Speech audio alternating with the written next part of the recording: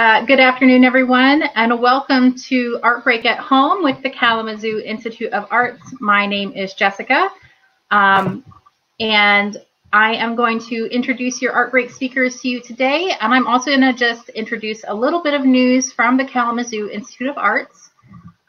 So we just opened a new exhibition called Africa Imagined, Reflections of Modern and Contemporary Art. And we would love to have you join us at the KIA to see this exhibition. It is mainly from the Kalamazoo Institute of Arts permanent collection with a few loans. And we are doing a virtual opening for this exhibition on Friday, I believe at 2 p.m. with our chief curator, Rahima Barber. And that will be on this same platform. So you can join us from YouTube and from Facebook. It's a virtual exhibition, or it's a virtual opening. And the KIA is open Wednesday through Sunday at varying times. Masks are required at the KIA for the moment. And we do ask that you wear a KN95 or a surgical mask. You can book tickets on our website, and you can also get our opening hours on our website because it varies a little bit day by day.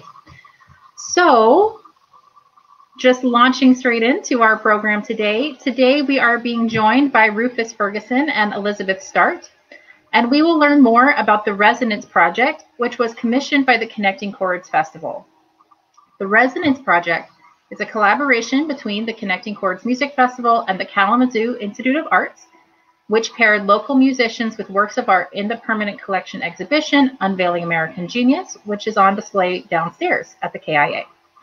So first we will hear from Elizabeth, who will tell us a bit more about the Resonance Project and the Connecting Chords Festival. Elizabeth Start is the executive director of the Connecting Chords Music Festival, a cellist, a composer, and arts administrator. So first I would like to introduce Elizabeth, and then after her portion, I will introduce our main speaker, Rufus Ferguson. Hi, hello. Hello, thank you. It's nice to be here. And I'll try and get out of the sunlight. This project is something that we're really very proud of. It's something that we probably wouldn't have thought of if it weren't for the pandemic. And this really goes back to June in 2020, when we realized finally that we couldn't do what we usually do, which is basically present concerts. So we started asking ourselves, well, what can we do? And the idea of commissioning area musicians to create works, musical works that went with artworks at the KIA just came to us as a great idea. And another thing that was really wonderful about it is we knew that we had people in the community who were suffering from having lack of work as musicians.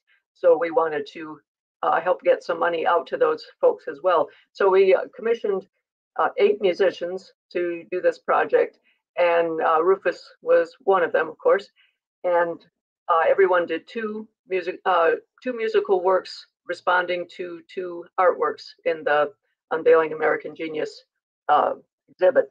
And we worked fairly closely with Rahima Barber, the curator, as well as other staff like Jessica, to make sure that this would work, where you can go into the exhibit, you can get a QR code and listen to the music right there with the artwork in place. You can also visit our website and actually see all of these pieces. And I promise my comments would be short, but I do encourage you to go to the CC Music Fest website and see our other pieces, listen to our other pieces. We also have another similar event, which is Music in Place, where we commissioned musicians to write about certain places in Kalamazoo that are important to them. This is something that we're just very proud how well it worked out, and actually KRISA is using it as part of their curriculum this year for education for the arts. So we're really proud about that too. And I think that's all I have to say. And please enjoy Rufus's presentation. Thank you so much for joining us. Okay, so our main speaker for the day is Rufus Ferguson. Rufus Ferguson is a multi-instrumentalist and educator who earned degrees from Western Michigan University under the mentorship of Jeremy Siskind and Matthew Fries in jazz piano. In his professional career, Rufus actively shares the stage with award-nominated and winning artists such as Dwight Adams, Robert Hurst, Rodney Whitaker, Allie Jackson, The Temptations, Ernest Pugh, David Wilford, and many more. Rufus has served as class piano instructor at Western Michigan University, where he also directed the University Jazz Lab Band and was also education manager for the Kalamazoo Symphony Orchestra. He is currently assistant professor of jazz and popular music at Albion College and jazz vocal accompanist at Kalamazoo College. We're going to do something a little different today because Rufus created these two musical compositions to go with works of art in Unveiling American Genius. We want to make sure that everyone gets to see and hear his work, as well as with the artwork from the permanent collection at the KIA. So first, we're going to start with listening to one of these works of music while also seeing the work. So please, just for a couple of minutes, enjoy this beautiful composition, and then we will bring Rufus on, and then later I will play the other piece as well.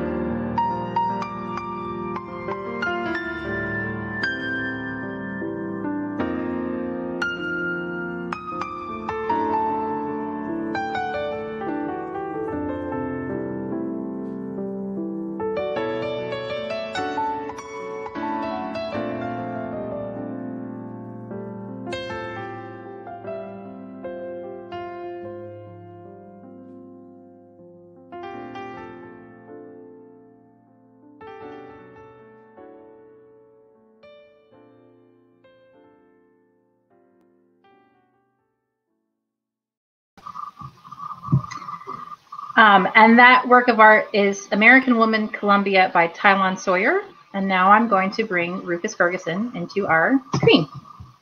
Welcome, Rufus. Thank you so much for joining us today. Thank you, Jessica, for having me. Thank you, Betsy, Connecting Chords, and the KIA for affording me this opportunity to speak on these amazing artwork pieces as well as the musical responses that I have put to them. So thanks so much.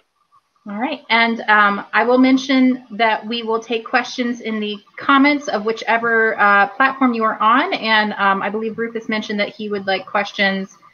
Well, he will ask for questions, not necessarily at the end. So I will remove myself for the moment. And thank you so much for joining us. So that first piece entitled American Woman, Columbia, and I'm going to just read my musical notes response that I have given to this. American Woman, Columbia instantly brings a level of pride, pain, and fear to my awareness of being a Black person in America. The music composed for this particular piece utilizes a toggle between minor and major tonalities that personifies the Black experience in America. The end of the piece has a repeating motif over an array of moving and evolving chord types and qualities. This moment stands as an example of the never-changing injustice inside of an ever-changing and evolving America. And so I'm just going to kind of discuss a little bit of my process when writing these types of pieces. This was a very interesting piece. We usually, as musicians, don't have the opportunity to write things of this nature. Not necessarily because we don't want to, but a lot of times it is not as prevalent for musicians to be able to be paired with this type of work. With that said, instantly when I saw this piece, I immediately knew what that made me feel like. And weirdly enough, I could not explain it, but I knew what it felt like. And so I began to go to the piano and I began to kind of create different harmonic schemes. And then a melody came to me. And it was after the melody came to me that I could finally put an emotion that I could explain to this piece. And so as you hear the different things that's happening in this piece, you hear a lot of you'll hear the toggle between the minor and the major tonalities. This piece and the way I've composed the music shows a certain level of pride, pain, and fear. And as many know, many may not know, being Black in America has multiple different emotions. There's different moments that happens, and obviously everyone goes through different moments.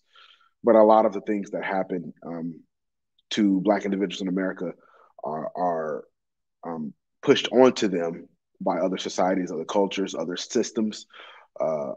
And so there's oftentimes of highs and of lows, of pride, of discouragement, of fear, of happiness, of pain, and trying to embody that, all of these things that I feel in one piece was a challenge. The plus side of this was being a Black person in America, and especially a Black man in America, I have felt them all. And so feeling them were not a problem. Bringing those feelings back to my memory, although not necessarily in a place where I wanted to do that, that was also not a problem.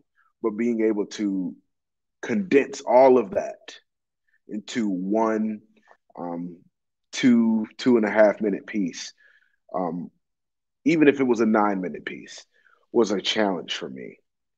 And so I kind of had to pick what are some of the biggest moments. And obviously everyone, every person, every Black person has different moments. And so I could really only compose this music based off of my story. And while it does, to an extent, represent the larger population of Black America, as we all feel many of the same things, there are a lot of micro feelings that happen on an individual level that I had to bring to this piece to make its character reflect more of me, along with trying to be some form of a representation for Black culture and the Black existence. And so that's why in my program notes, I chose to describe it as pride, pain, fear, and awareness. And so there are different moments musically that are happening where you'll hear the pride.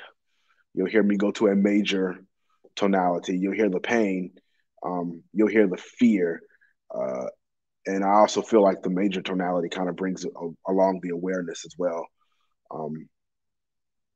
of my Black state in America.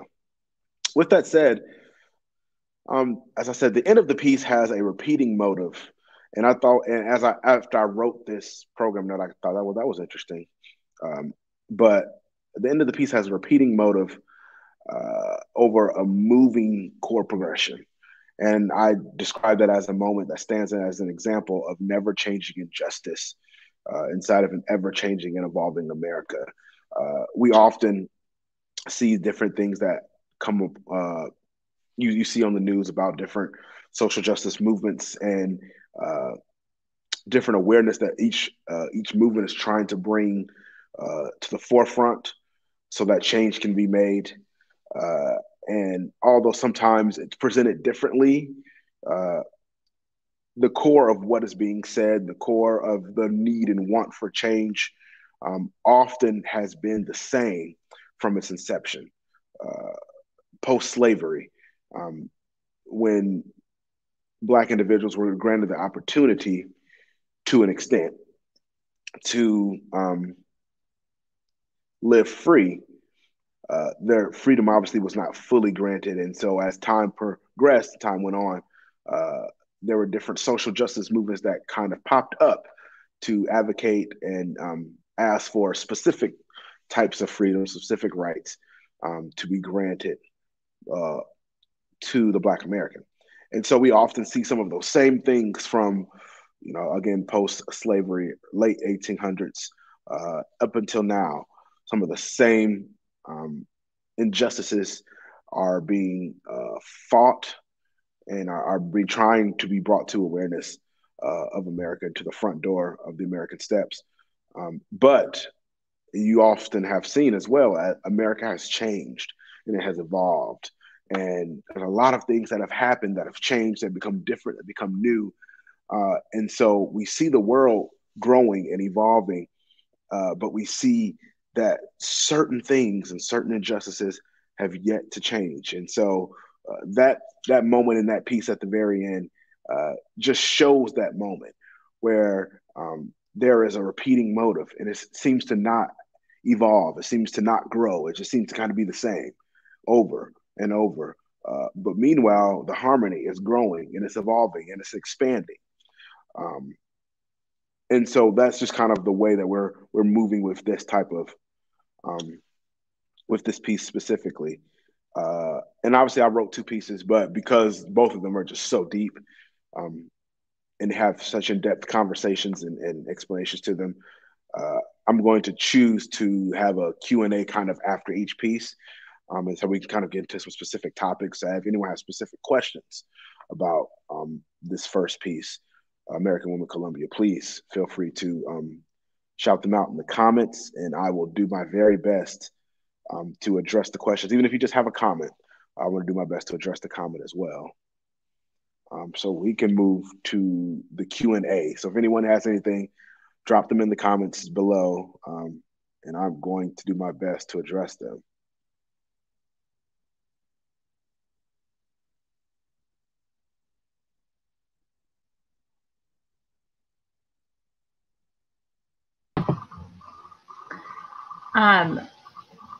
Someone has said it would be good to hear the music again after hearing the composer's explanation. What do you think about that idea, Rufus?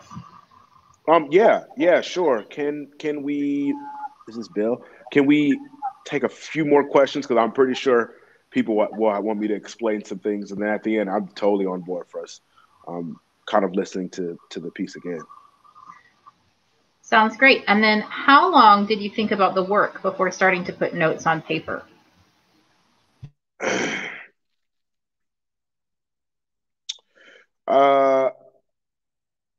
Well, this work specifically, not as long. Again, as I was saying earlier, when I saw this piece, I immediately felt what I felt. I could not articulate it musically or orally at the point, but I know what I felt. When I saw this piece, I know what it felt like. And so it was easy for me to identify my feelings. It took a little longer to articulate my feelings. So I would say maybe a day or two. I kind of sat with it. I slept on it, woke up, and kind of still thought about it. Typically, when it comes to putting music to art, I have a little experience. I actually have a brother who is an artist, a phenomenal artist for many of America's top people, for Oprah Winfrey and for the former President George Bush. And so I have lots of experience of putting music to artwork. But this piece specifically, just because it had a little deeper narrative to it, it took me a little minute. It took me a day or two to really kind of articulate what I felt and being able to somewhat put music to those feelings and then to be able to orally articulate that as well.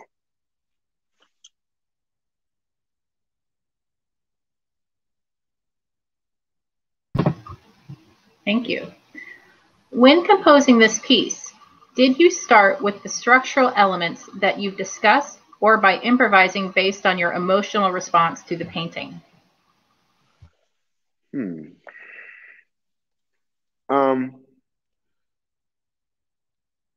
I think it was a little bit of both. I think because I'm a natural jazz pianist, improvising is kind of embedded in everything I do, even structurally creating things. It's just part of the musical palette that I choose from. With that said, I was also very intentional about kind of how each section of my piece would be structured. And so while maybe each section may not have had a structure, I was very intentional about the sections coming together in terms of which structure comes first and which emotion would come first and which musical motive would be happening and when. I didn't know exactly what it would be, but I just knew the order in which I wanted to be presented, if that makes sense.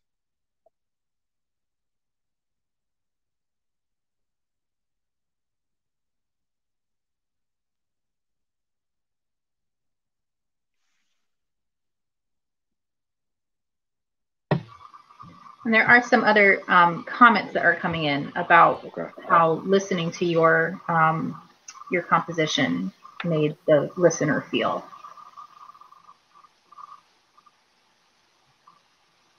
But we know that it can take some time to type a question, so we'll give it a few more moments for people to type any questions you might have about this piece. And Jessica, maybe if we can play the piece now, and if anybody want to drop any extra questions about this specific piece in the chat, now's the time, and we can kind of use this moment to take a listen. Sounds good.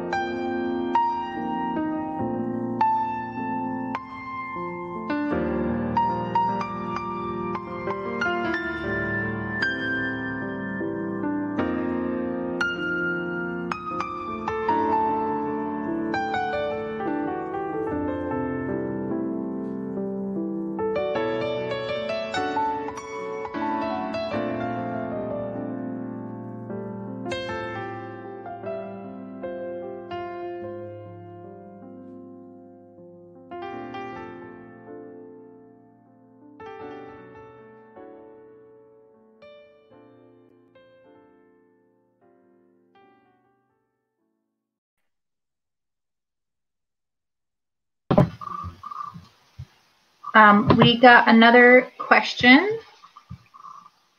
For our EFA program, Education for the Arts, we will use this piece with children.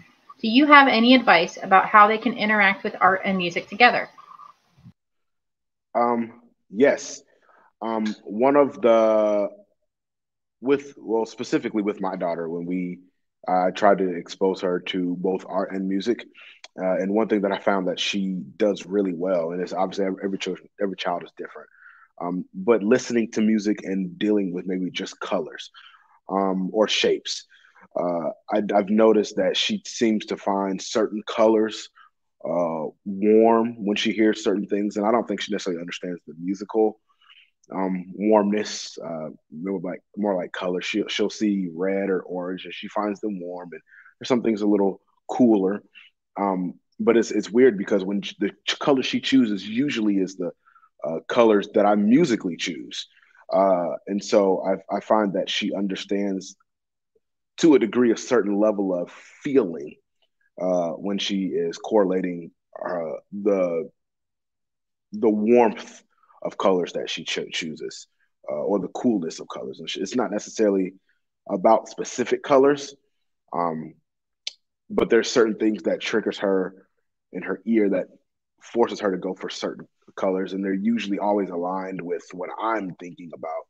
And I don't know if that's just because she's my daughter, but this is something that I find that children kind of do well with when listening to music, just kind of dealing with specific color palettes, even before drawing or creating something, just kind of dealing with the color. Yeah. Thank you. The next question is, when creating this piece, were you thinking in notes and dreams from personal experiences?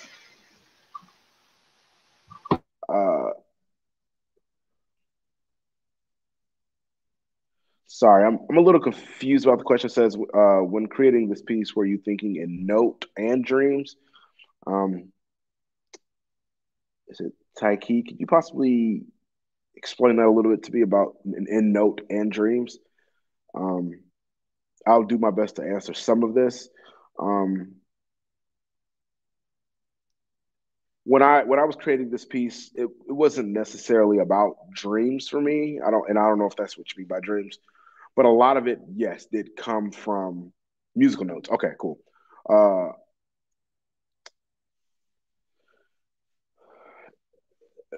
It wasn't. Some of it came from personal experience, but I'm glad you asked that because a lot of it did not come from personal experience.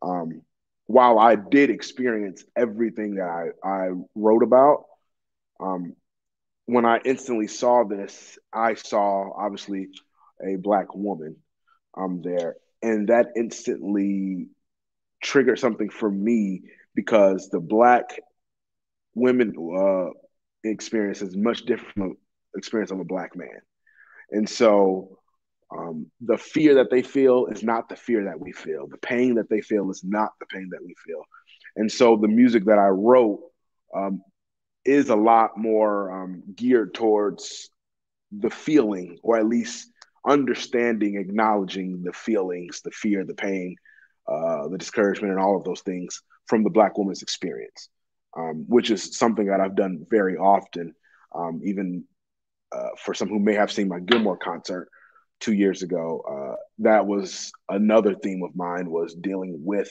the experience of the Black woman. I don't write as much about the Black man, although the experiences are similar. But because of my privilege, there are some things I do not understand. There are some things that I will not experience. And so I do my best to understand their experience through this medium.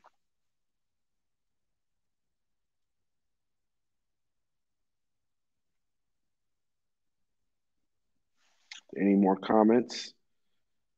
Questions? If not.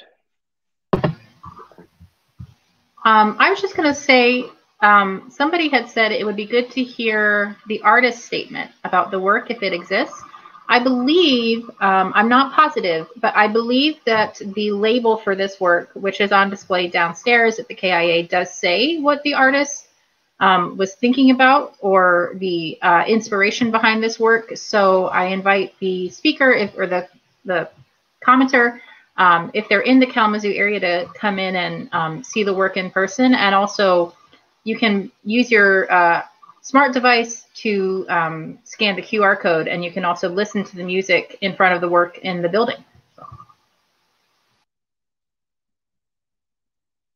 Yeah. And I also have an artist statement that I wrote, and I'll read that to you briefly. American Woman Columbia instantly brings a level of pride, pain, and fear to my awareness of being a Black person in America. The music composed for this particular piece utilizes a toggle between minor and major tonalities that personifies the Black experience in America. The end of the piece has a repeating motive over an array of moving and evolving chord types and quality. And this moment, stands as an example of the never-changing injustice inside of an ever-changing and evolving America. And so the interesting thing about, obviously, about music and art is a lot of times it can be interpreted multiple ways, and oftentimes it is not interpreted the way that the artist, whether visual or musical, intended. But that's okay, kind of, in this art form that we're dealing with. And so I don't know the exact interpretation. I have read their artist statement, but I kind of let the piece take on a new life for me, while doing my best to kind of stay true to the intention, at least the heart behind the piece.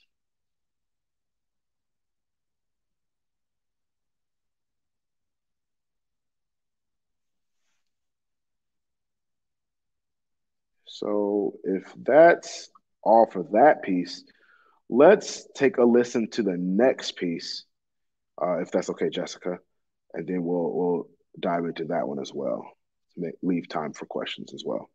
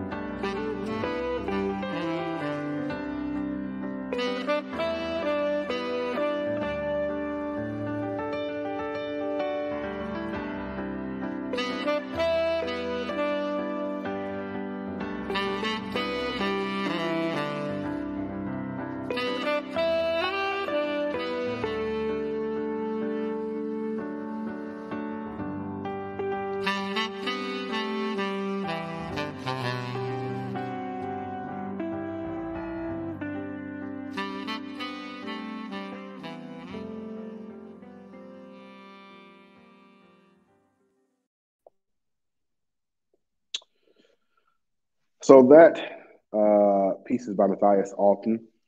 It's entitled Husking Corn at Dusk. And I'm going to read my artist statement to you. As having roots in the South, I have much experience seeing individuals working in the field, which is what they call it, where they would husk corn, pick various vegetables, work with horses, and much more. The music I compose for the specific artwork highlights different Southern musical traditions, such as bluegrass, gospel, and the blues. This piece really utilizes musical characteristics from what many field workers called field songs. These songs embody simple melodies and harmonies, and over time, these melodies are put over more complicated harmonic structures and eventually became gospel, jazz, and other American musical art forms. This musical response shows a simplistic melody over a developed harmonic scheme. And so this piece has a different emotion for me. Many people, a lot of times in the Black community, when we think about our roots or heritage, the idea of working in the fields sometimes bring up emotions or feelings of shame or embarrassment just because of the conditions we were subject to be a part of or live in. And so a lot of times when we moved out of the slavery era, a lot of Black Americans in the South were still doing very similar tasks to what they were doing in slavery, dealing with field work. However, I come from a family who is very, very proud of their Southern tradition of owning farms. And obviously owning farms itself is very, has a level of pride that should be appreciated. But even before they owned farms and farmland, they are very proud of the Southern heritage that which they come from, which in turns makes me very proud of the heritage they come from, where the everyday life is what you see in that picture. Individuals in the fields with animals, with vegetables, with different fruits, and on the farm, wearing traditional, I don't want to say sharecropper attire, but field working attire, I'll say.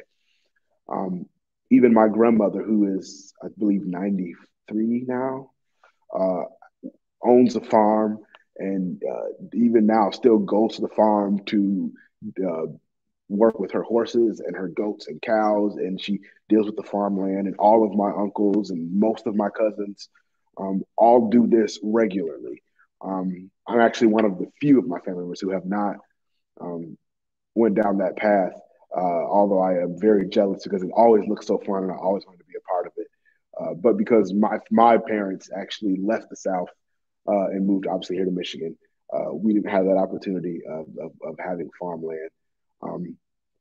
But I wanted my music to reflect the pride in this lifestyle. And there is shame for some, I'm sure, but this was very, very personal for me. And so for this one, this piece was a moment of homage and pride about my family and the Southern life that we live, where we deal with animals and vegetables, and we have farmland, and we tend or till the fields, as they say down south. And so this music was to reflect that. And obviously, the Southern tradition comes with more than just farmland. There are specific musical traditions that come out of the South, things like jazz, which comes out of New Orleans.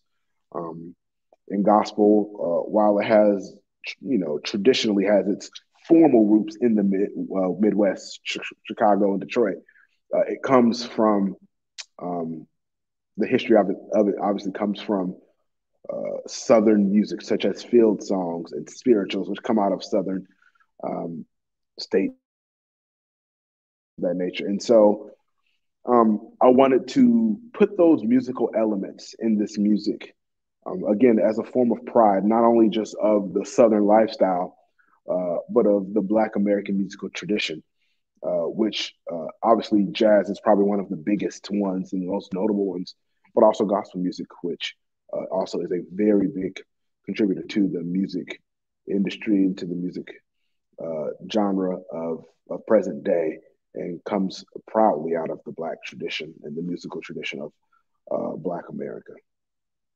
And so that's kind of the story in a nutshell behind this specific piece. So if anyone has any questions about any comments, again, feel free to drop them in the chat, and I will do my best to address and answer them all. Somebody has said that the color yellow in the corn and in the sunlight, I'm guessing of the painting, but maybe in real life, inspires that person, inspires hope for that person. And do you also feel that inspiration of hope? I mean, yes, of course. You know, those bright, warm colors, like yellow. I mean, even orange to an extent as well. They definitely bring a certain level of inspiration to me, um, and especially when it's, you know, if you've ever been uh, in the South, and I know one of the great moments for me is when I'm able to go down south with my family, and I go to the farm with our family farm with my grandmother, and the sun is shining, and all the beautiful vegetables, even the green ones, and the yellow corn are on the ground, and the sun is just shining. It is very inspirational. It's very hopeful, and so yes, I definitely agree with that.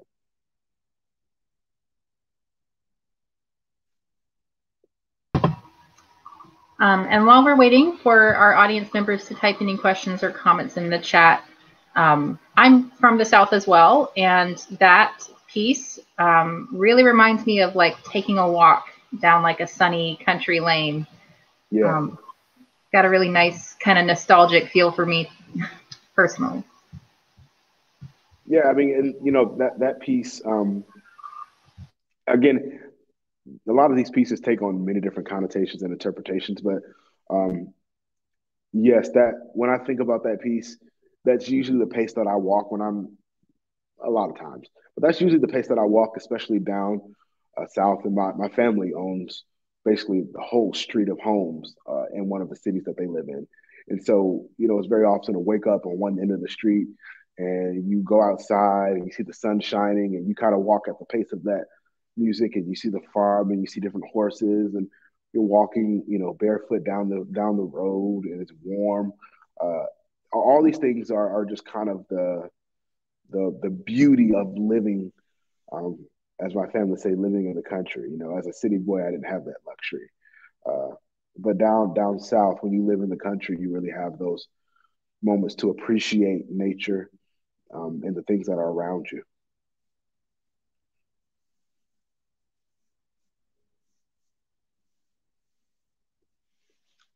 Anyone has any questions, comments, please drop them in the chat. I would love to respond to them.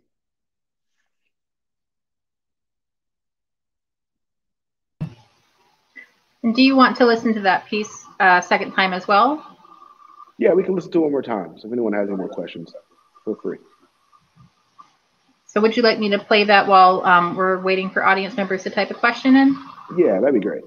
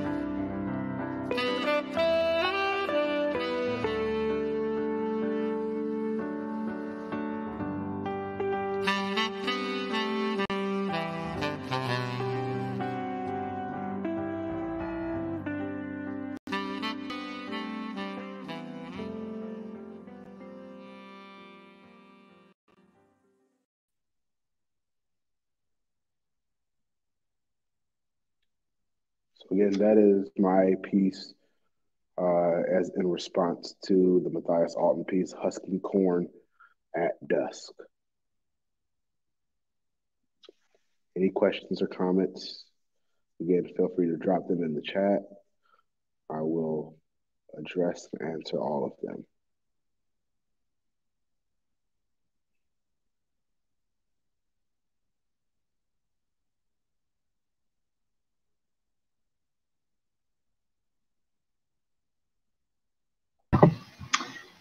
Someone has asked, does the repetition in the music mimic the repetition of the chore? Yes, actually it does. Maybe not necessarily the chore. Well, I guess, yes, it could be the chore. But yes, when I saw this piece, that was the first thing that came to mind, was that repetition of that one note. And it is to kind of stand as a moment of someone, as what we call hoeing or tilling the field, where the hoe is just kind of going up and down over and over and over. So yes, that actually, that moment in the very beginning is a direct representation of that motion, which is, that chore. Yeah.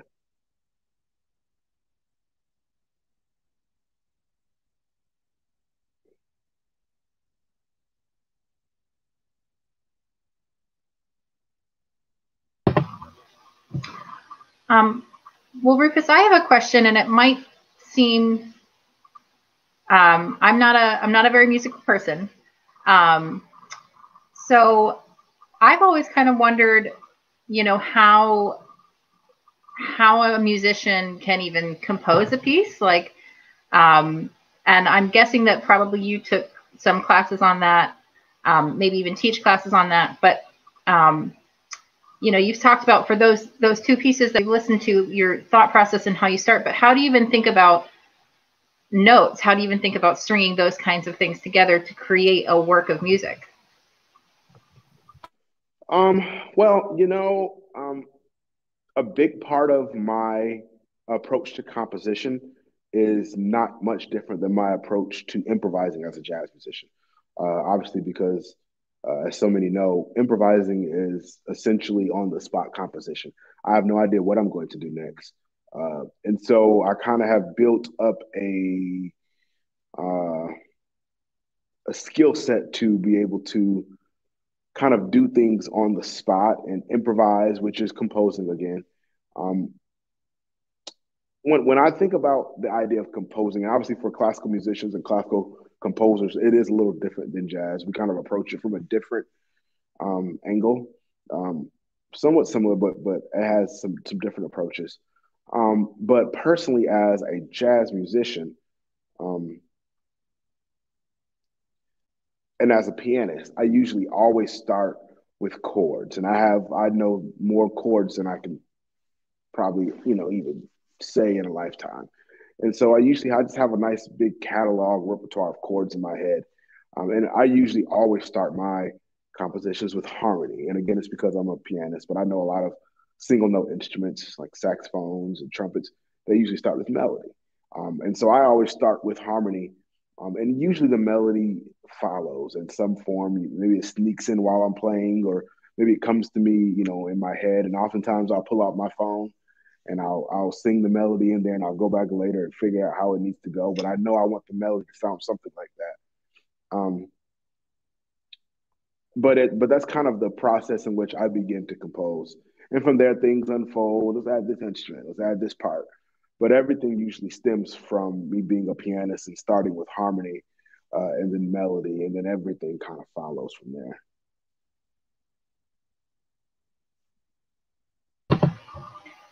Thank you. I wasn't sure if it was a really basic question, but I'm not a very musically inclined person. So. Rufus, how can we find you? Where can we listen to your music, either live or virtually? What are you up to? What's the future like? You can find me obviously on social media, and Facebook. You can find me on Instagram, Rufus Ferguson Music. You can visit my website, rufusferguson.com. On there, you will see different interviews I have done. You will see different performances that I have performed, you will also be able to see ways to contact me as well as my upcoming performing calendar. So I try to keep that up to date as possible. And so you'll see me very often performing. Unfortunately, not a lot around West Michigan. I'm more of a Chicago, Detroit performer. But once in a while, every so often, I do get a chance to perform in Kalamazoo or Grand Rapids. And so, yeah, you can visit my website for basically everything about me. Even from there, you can find me on different social networks. Great. Thank you so much. I just lost my train of thought. I was going to say that this ARTbreak today is celebrating the work of Rufus Ferguson, but also we want to draw your attention to the Resonance Project in general. So I know I mentioned, but if you're just joining us, you can go to the KIA, the Kalamazoo Institute of Arts, and go to the Unveiling American Genius exhibition. And when you're looking at certain works of art, there will be a label next to it, and the label will have a QR code. Not all of them do. So the ones that have QR codes are the ones where, Rufus and other musicians created a work of art, work of music to go with that, piece. And I'd really encourage you, even if you have been with us today and you've heard the music in this moment, to come into the KIA and listen to the music in front of the work of art. And, does your experience with that work of art change now that you have heard from the musician, or now that you're listening to it with a musical composition? So we are almost out of time. We're not quite out of time. So if Rufus has any final thoughts, or if anyone in the comments has any final thoughts, we would love to hear them. Thanks, Bill. I appreciate that. I'm looking forward to seeing you around. And yeah, come out to some of my performances, say hello. Be good to see you. And of course, thank you to everyone who participated today for your comments, commentary, questions. I appreciate it all. So thank you so very much.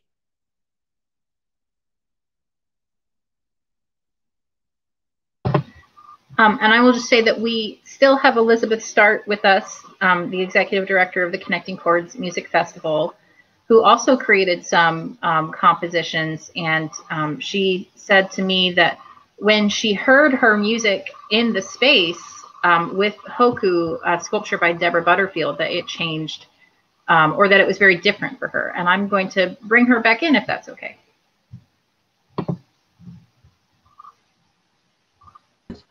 Okay. Yeah, I was just going to point out that when we were working on these, the festival board decided to include me as one of the composers, and all we had to work with was just a little image that was sent to us, which was great. And of course, the whatever we knew about that artwork, their artist statement, but so I wrote these pieces looking at this little picture on a screen. And when I got to actually be there I hadn't even thought about how big the sculpture was, and there it is, like the size of a big dog. And it was just really neat to hear the music there in that space with the actual artwork present. And I mean, there's so much more you can see, of course, in person. So I recommend doing it both ways. Visit the space, and you could even prep yourself by going to the website and seeing all the things. But yeah, it's really wonderful that this worked out so well. And I thank the KIA and everybody for helping this pull together. Rufus, have you gotten a chance to visit the KIA and see the piece with your music? I have. Yep. It is definitely a completely different experience. Like Betsy said, yeah, we saw our pieces, but they were very small compared to what's in the gallery. So yeah, it was a surreal experience almost to kind of see that and listen to it without being the composer. Well, I was the composer, but kind of just being able to stand around and listen as a spectator kind of made me listen a little bit differently and even look at the piece a little bit differently. Yeah, well, and another great aspect is obviously a lot of thought went into what pieces were where in the exhibit, and what your work was adjacent to, and how flowing through there affected how that artwork looked to you. So it's a wonderful exhibit, definitely worth seeing. Yes, everyone, please come and see Unveiling American Genius. And I actually did want to mention that I know that some of us, many of us, are staying home, and there is a virtual version of the exhibition on the KIA's website. If you went to www.kiarts.org, and then you went to Exhibitions Current and Future, and there's an Unveiling American Genius button, I believe with Tylen Sawyer's work that we saw earlier. And there's an option to see the exhibition virtually, which of course we want everyone to do, but we also would love, whenever you feel comfortable or whenever you're in the area, to come and see the work in person. And there is free Wi-Fi, so you can connect to the Wi-Fi so that you can listen to all of the music.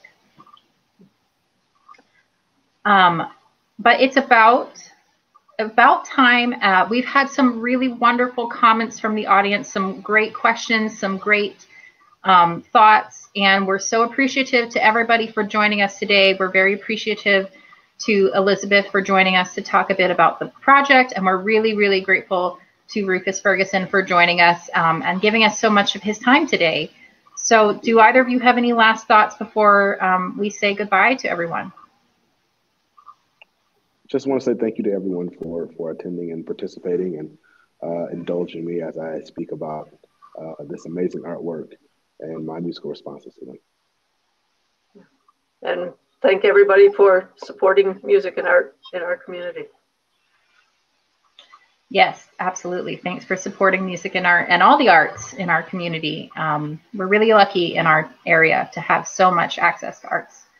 So everyone, this has been ARTbreak at Home with Rufus Ferguson and also with Elizabeth Start. And we're so happy that you have joined us either now or perhaps in the future, as this is a virtual program, so it will be up.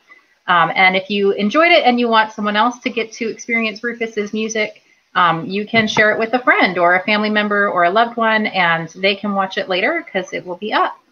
And please do come in whenever you feel comfortable to the KIA and see the work in person with the music. And thanks so much again to Rufus and Elizabeth, and we hope everyone has a really wonderful rest of your Tuesday. Bye.